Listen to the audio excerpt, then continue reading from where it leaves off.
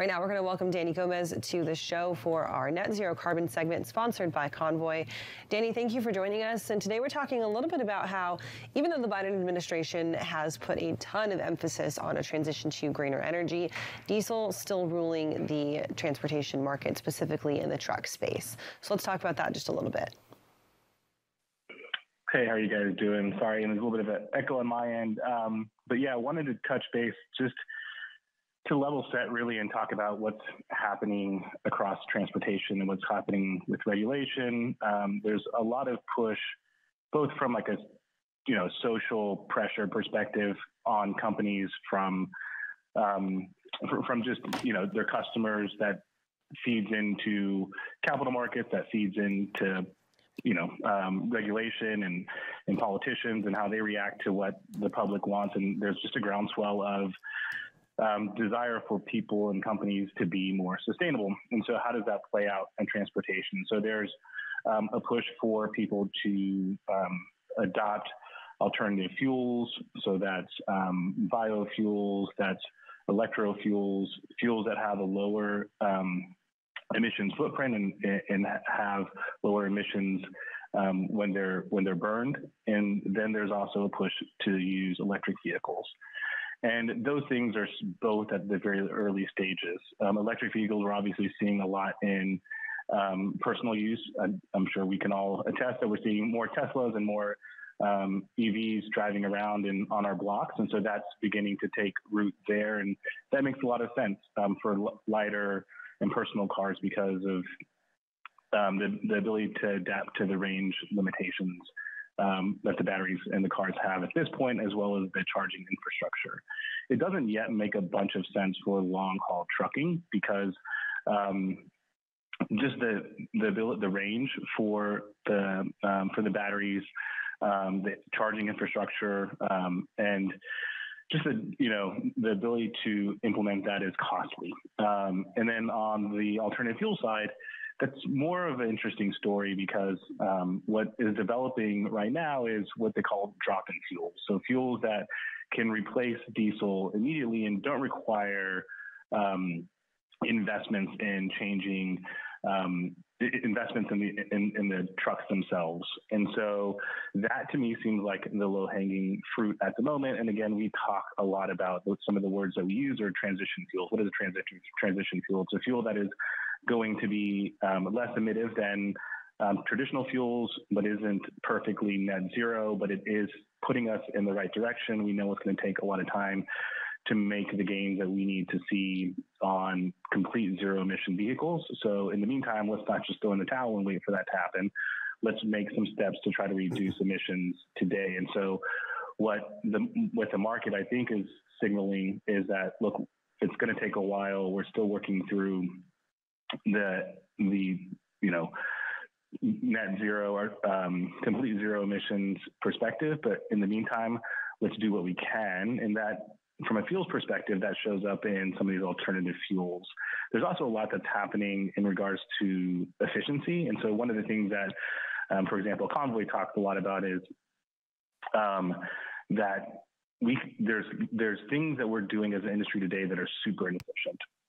And empty miles is one of those things. And if we were to focus and be smarter about how we stitch our networks together and ensure that we're not driving empty miles, that we can reduce emissions. I believe the stat is above 20%. And so those are kind of the things that we're looking at here. And for the administration to be pushing for this is obviously key, but also for the industry to understand like what that means for them is important. And I think for the things to not be at tension with one another, for them to be hopefully working in concert. So, Danny, welcome to the show, and thanks for that. And there's so many questions. There's people that say that electric vehicles aren't the way that's going to happen. There's arguments against the battery. There's the drop-in fuels, as you mentioned, et cetera. But I'd like to ask you your opinion, being a financial expert yourself, is how do we move forward with the expense of reducing these emissions on the smaller carriers? Since we're in transportation, let's talk about carriers, but there's other situations where it puts undue pressure, well, maybe not undue pressure, but it puts pressure on fair competition, let's put it that way. Does our drive towards zero emissions, I mean, it's complicated by that aspect, is it not? And what's the danger of losing competition as we move towards this with the cost barriers? Yeah, so it's a great question. The best setup is a market-driven approach, right? Right. We can all agree that tends to incentivize people in the right ways. And so rather than showing up with a big stick, how can we be handing out carrots? And so if we look to other industries, let's take solar, for example, there's a desire for firms, big corporates, medium-sized companies, anyone who really can attest that they're using green power. There's a desire for them to do that, right? Whether it's their own corporate goals or they have local state goals that require for them to do that. But they say, hey, look, I want to use solar power. I want to use wind. Let's focus on solar for a second. And so if I have a solar plant and I'm part of a grid, for those who aren't familiar how the power grids work, they're generally regionally organized transmission systems. And when I produce a megawatt of solar power, I put it onto the grid and it gets mixed in with all the coal and the gas and the nukes and every other megawatt that gets produced. There's no way for me to tag that specifically unless I have a direct line, say, Michael, to your distribution center, right, or industrial facility. And so what ends up happening is I say, okay, look, the system's going to give me credit. They're going to say, hey, Danny produced a megawatt of solar power, and he can transfer that credit or that certificate to some would-be buyer. And it could be you. And you could say, hey, look, I want that 1 megawatt of solar. And I say, okay, great. I'm going to hand that to you. And so you have a way of saying, okay, well, I probably didn't get the 1 megawatt of solar. It's probably a mixture of a bunch of the generation. But I can show proof that I did purchase, right, that certificate. And there's a cost to that. It's traded separately from the actual energy that you consume. And so if we think about how that works in transportation, right now we have a very bilateral system where, Michael, you may say, hey, Danny, I want greener transportation. I say, okay, great. But it's really hard for me to invest in the part of the country that I service you in, right? But, you know, this other side of the country, I run routes for customers, and it is the EV infrastructure is better there, or have more access to alternative fuels. They don't really care about the environmental component at this time. But I can, let's say, mint these environmental attributes, and I could then pass them on to you. So what the transportation system needs to do is to start thinking about how we decouple these green initiatives from the actual transportation move for the specific customer, and start thinking about how we allow small carriers to say, hey, look, I'm going to make an investment, because for that investment, I'm going to mint, so let's say the equivalent to a solar certificate or a green transportation certificate. And I can then sell that as a separate component to the services I provide. And the market will dictate how much they value that, right? If they say, hey, look, it's, 5 cents a mile I'm willing to pay up for a greener transportation, that sends a signal. And people cannot start to think about, okay, for 5 cents more a mile, what type of investment should I be making in the assets that I run in for my fleet? So I think that's where we need to go. Right now, we have a very bilateral market. We need to decouple the environmental attributes that are getting produced by would-be kind of greener transportation solutions or options, and then let there be a secondary market that tells everybody, what do we value that at, right? Like if we can decouple those things and we can create a fungible kind of token, so to speak, that can be traded across the industry and can start to let people understand how they set price around emissions. 3 points for getting fungible in there, my friend. Danny, one of the stories that we're talking about today is the California Air Resources Board is now opening their grant program for companies who are at the point of sale. They are getting a discount for purchasing clean vehicles. It's $500,000 at the point of sale for companies purchasing these clean vehicles, which is a huge amount of money and a really great upfront way to cut that cost, especially for those smaller companies. Right.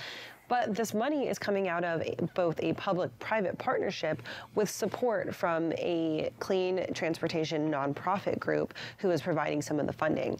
Can you just very quickly touch on the importance of that public-private partnership if we want to eventually hit the goals that the public sector, the government, is telling us that we need to hit? Yeah, I mean, we say this a lot, right? It's going to take partnerships is one of the things we talk a lot about in sustainability. And for those who are newer to sustainability, I think the reaction that we get a lot is, wow, a lot of, there's a lot of cooperation and partnership that's going on in this space, dissimilar to what you may see in other initiatives, just because the problem is so important and people want to be kind of rowing in the same direction, and they can melt away some of the competitive fears, and as it pertains to sustainability, they're willing to link arms with would-be competitors and move in the right direction. So partnerships are huge. Public-private are interesting as well.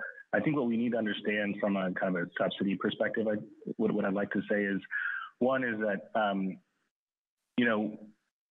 alternative fuels do need subsidies to help move them forward in a lot of cases. And it's not to say that, I think in general, right, this would be a great conversation to have with John Kingston. What subsidies are there out right now for traditional energy sources, right? It's not the case that traditional energy has no subsidies or tax incentives and that alternative fuels have all the subsidies and tax incentives.